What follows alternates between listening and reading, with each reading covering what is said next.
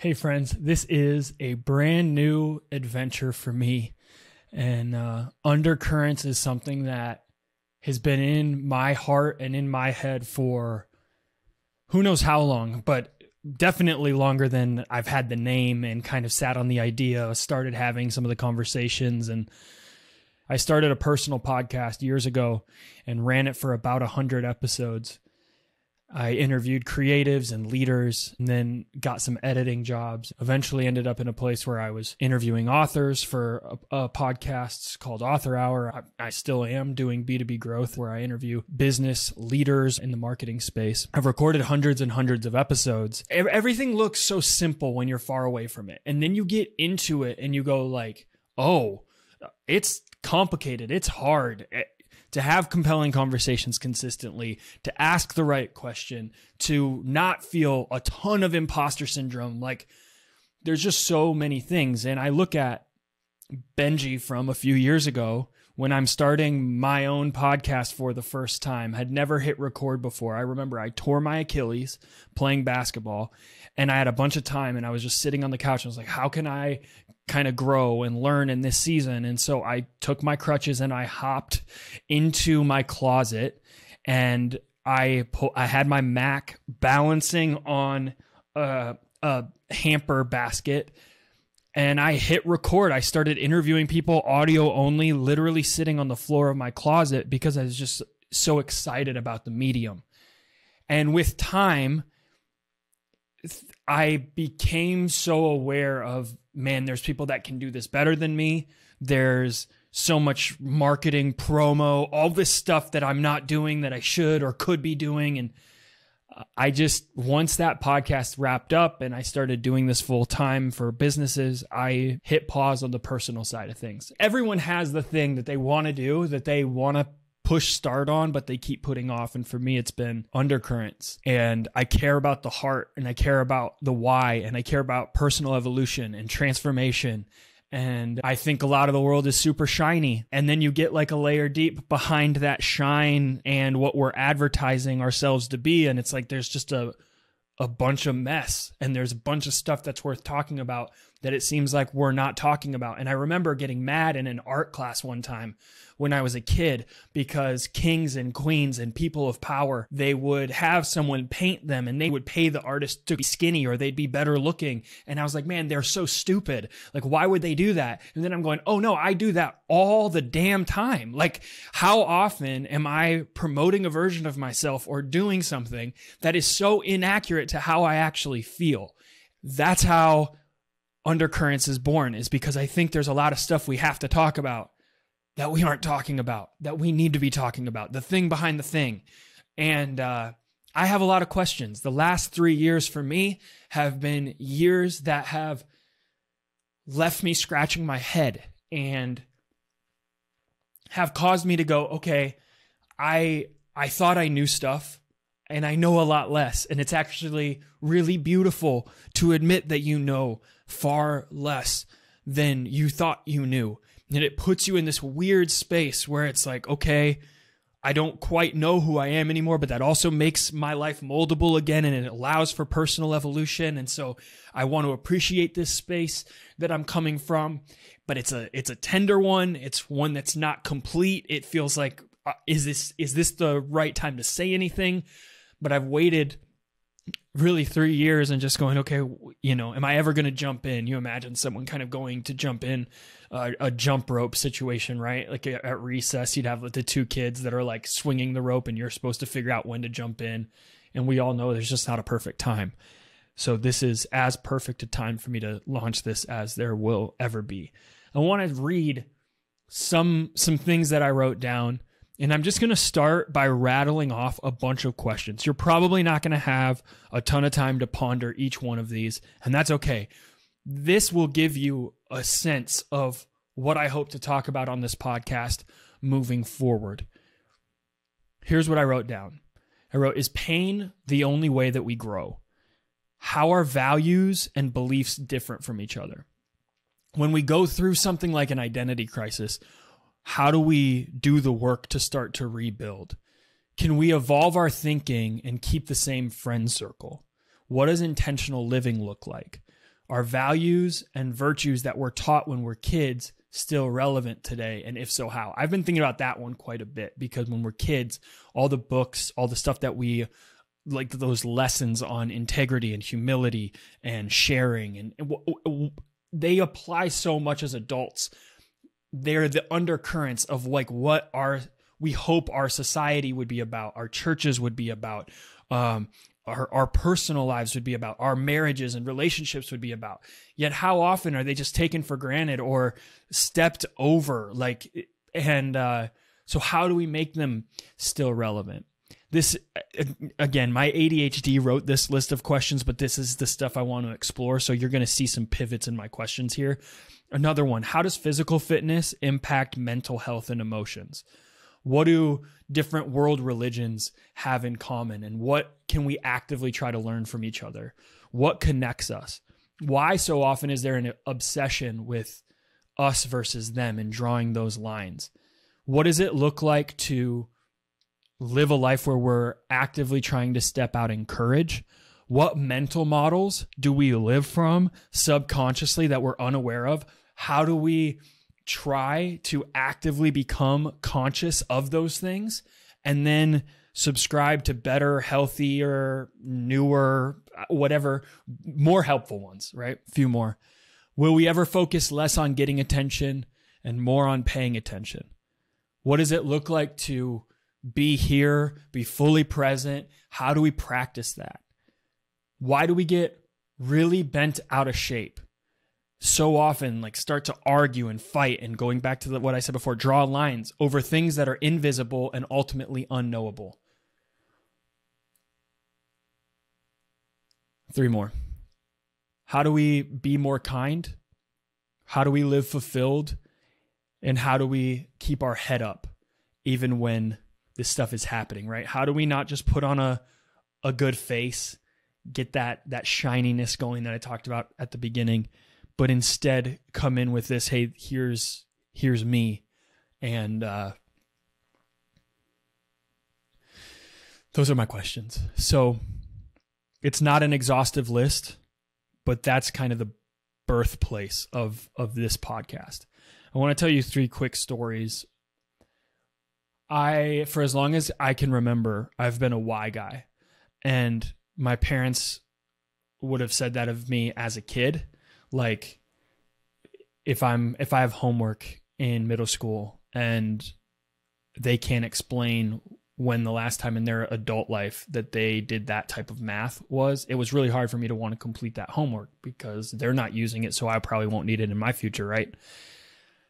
I constantly liked to ask why, and I'm going to bring that into this podcast because I'm coming from this place, and you're going to hear more of my story, so I won't go into it in this episode.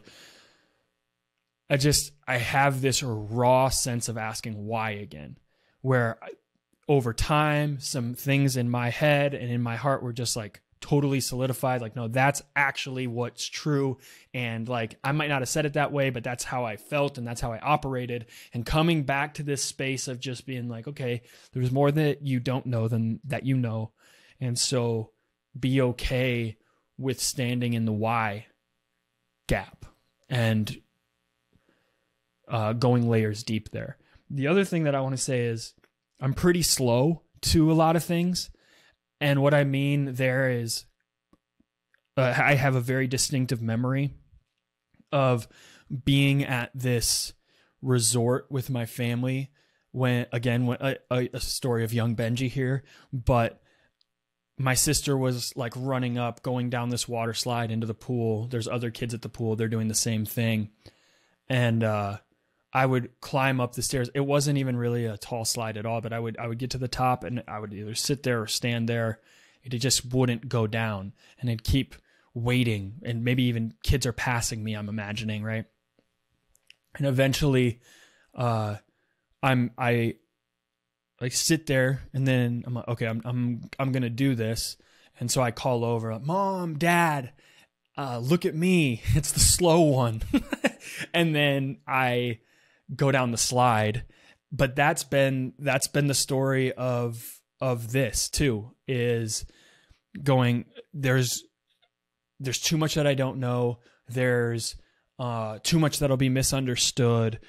So I feel like this kid sitting at the top of the slide and just like the kid waiting to jump in the rope, right? It could be slow to getting in and doing the thing. And this podcast, why I say that is this podcast will develop over time, which you're probably fine with, but I have been less fine with. I've redesigned like the cover art or thought through this episode so many times because it's like I imagine that it could somehow be perfect when there's probably 10 things I've said already that I'll regret saying, 2 weeks from now. And so it's more about just going down the slide, getting in the water, and let's do this thing than anything else. So, okay, hey, look at me. I'm pretty slow to the game. Here I am, but I'm actually getting in the pool and we're going for it. And then the third thing is that I just want to say I'm going to experiment with this because there's a lot of things I want to try. So sometimes I might really work on the production value of something because since as long as I can remember, I've cared about shows and aesthetics and presentation. But there's other times where because of that, I want to be bright more than I want to be shiny factor. I want to press into that.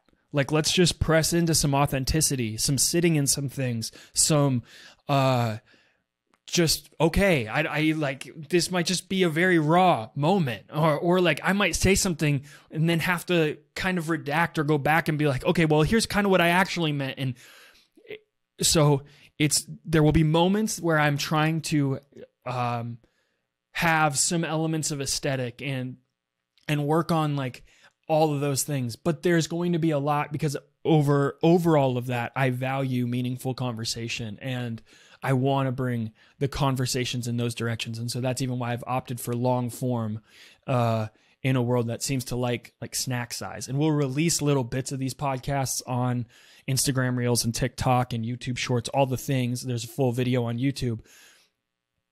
But at the same time, the thing that I'm holding near and dear to like my heart and the vision for this thing is conversations that are impactful and meaningful and sit in stuff and don't have just this polished, here's your next, 5 steps to figure out how you're going to be healthy, wealthy, wise, all that stuff. Okay. As I've already said, there's a lot of stuff that I don't know. I did jot down 2 things that I feel really resonate with me at the moment. The first is that our internal world matters so much, and our internal world informs how we see things.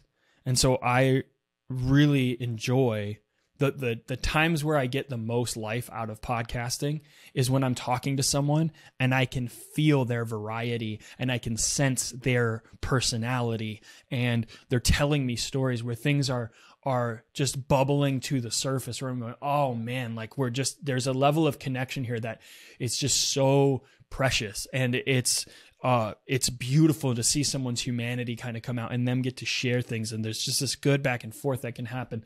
And so, because our internal world matters so much, like that's going to inform this show. That's what Undercurrents is all about, getting at and driving at those things. And the second thing is that I really believe that we all need growth mechanisms.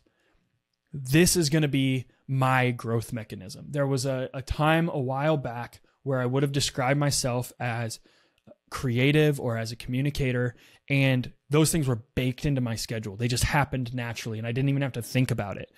And then when you go through life stuff, you go, yeah, I'm a creative. Yeah, I whatever the thing is for you, right? But then you look at your schedule and you go, oh, no, I haven't done that thing in a long time.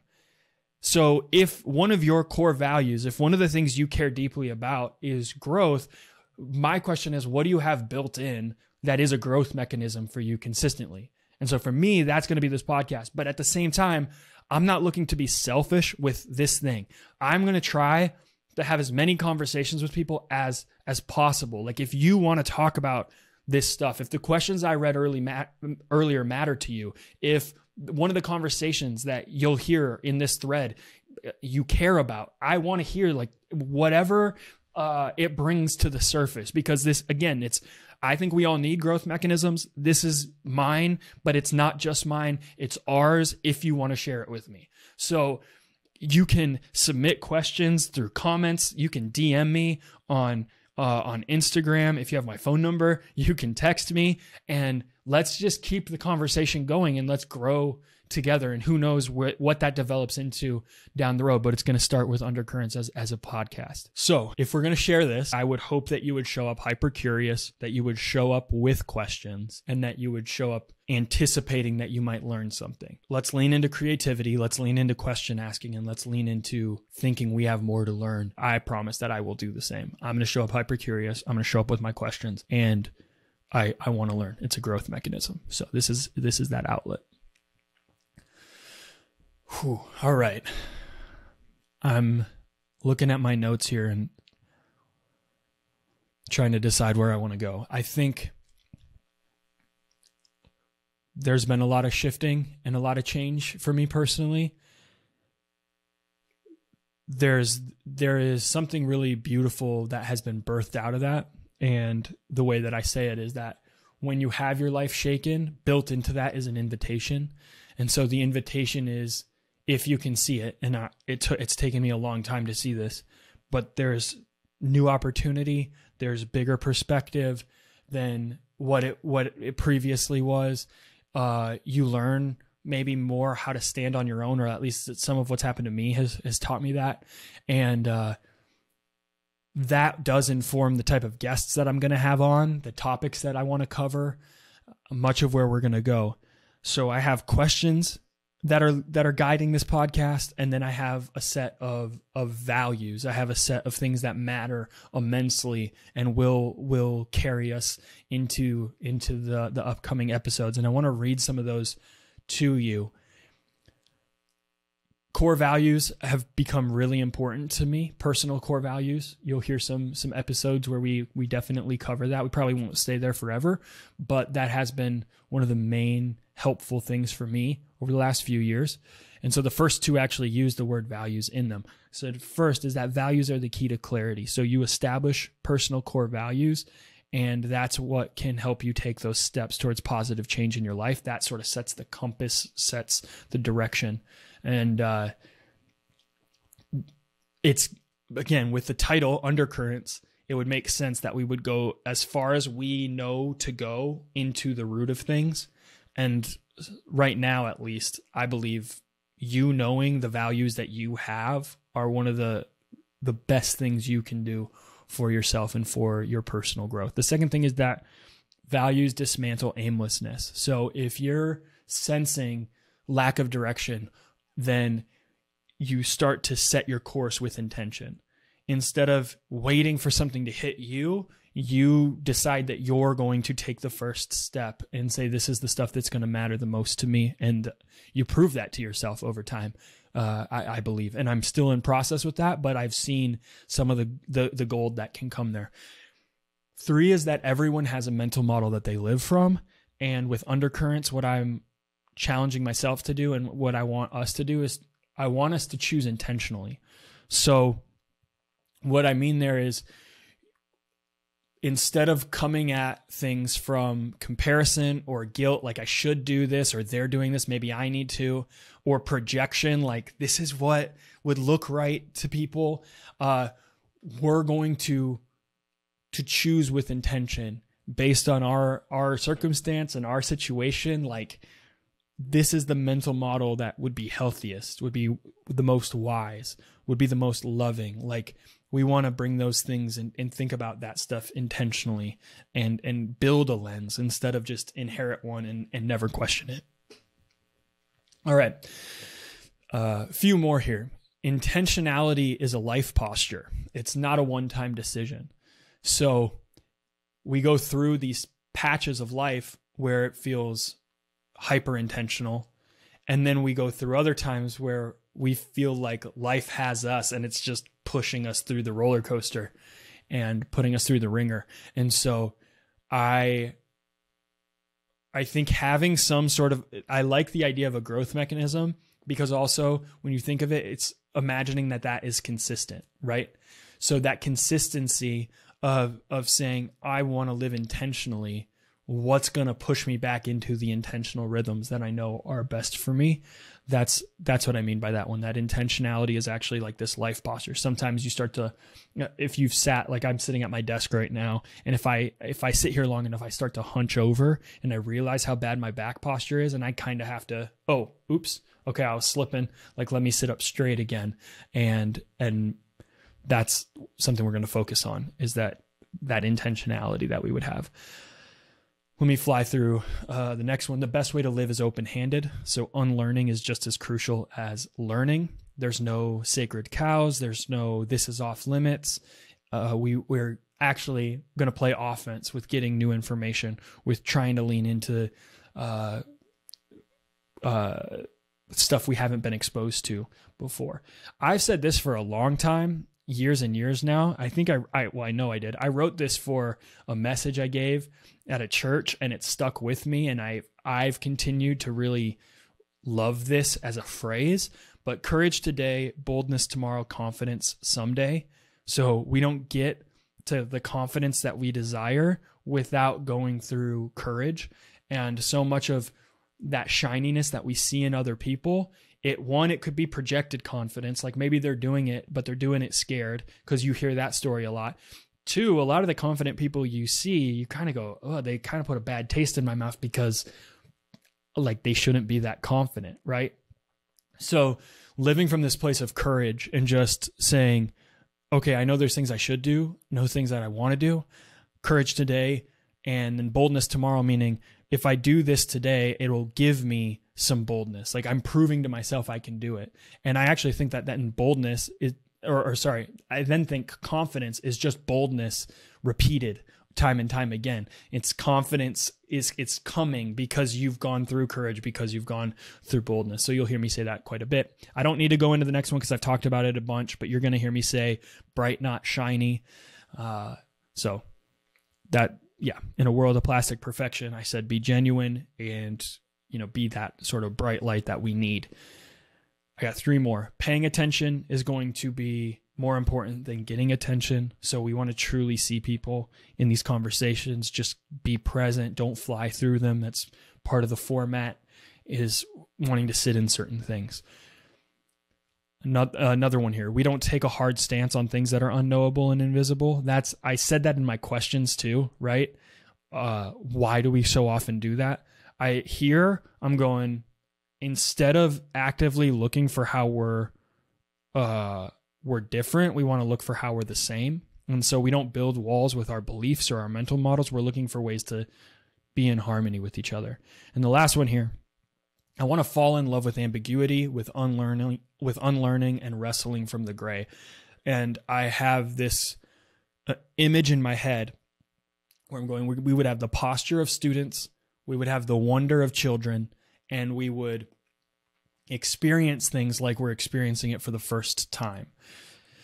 Posture of a student, meaning I'm coming into this expecting that I'm going to learn, expecting that there's something that I might be able to take away. And I'm meaning this for myself when I write this down. I'm not saying you need to come to this podcast with that's, in my opinion, that's the best way to live. Just like never outgrow how you showed up to whatever your favorite class was in high school or college. Like that anticipation to learn a subject, I just want to carry that through life, because there's something about that posture that's intriguing to me.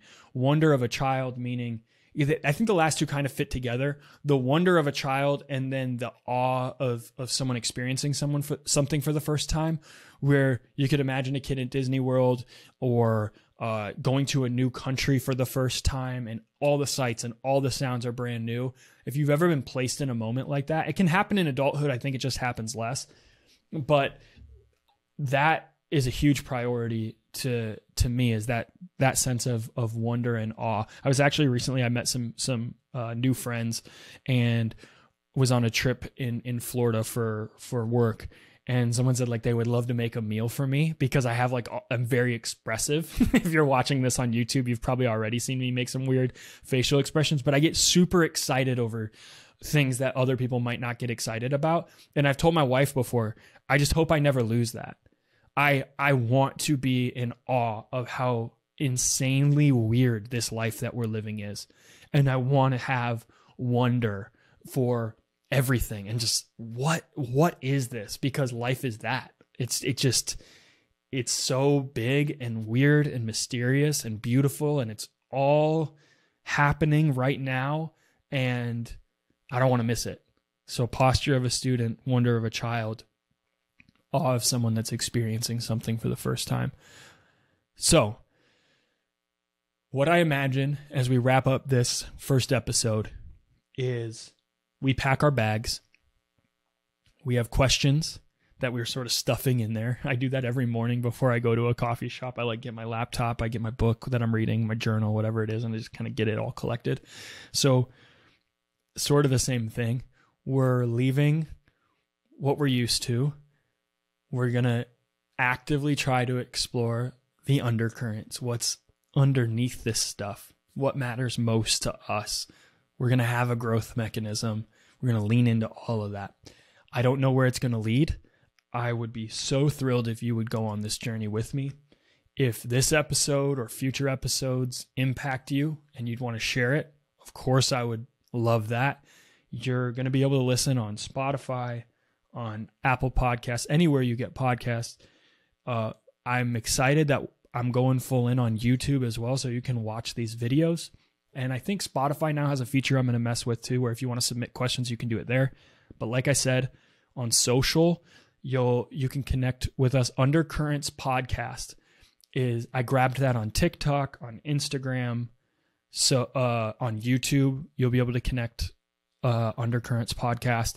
And then my personal Instagram is Benji Block, and we'll be open to conversations around this stuff because it matters to me, and that's why I'm doing this. That's why we're launching this thing. And when I say we, I mean me. But I do hope you stick around. Okay, that's it for this first episode of Undercurrents. Cheers, friends.